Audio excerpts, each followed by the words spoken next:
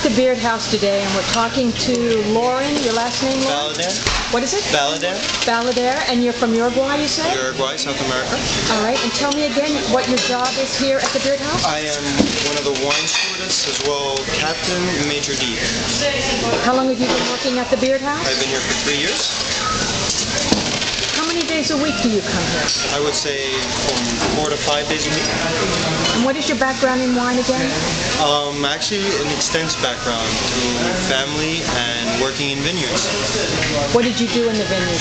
Actually, I helped select grapes and got them together and did a pre-selection of what grapes were proper for the actual selection of the year. What do you want to do with your future here at the Beard House? Please go ahead. Don't let me stop you. I know you have to open that wine. Well, Is this better than working in the vineyards? Yes, it is. All By right. far. By far. Why?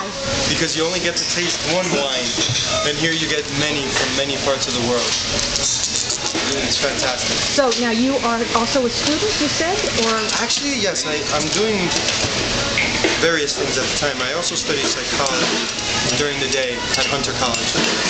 What area of psychology?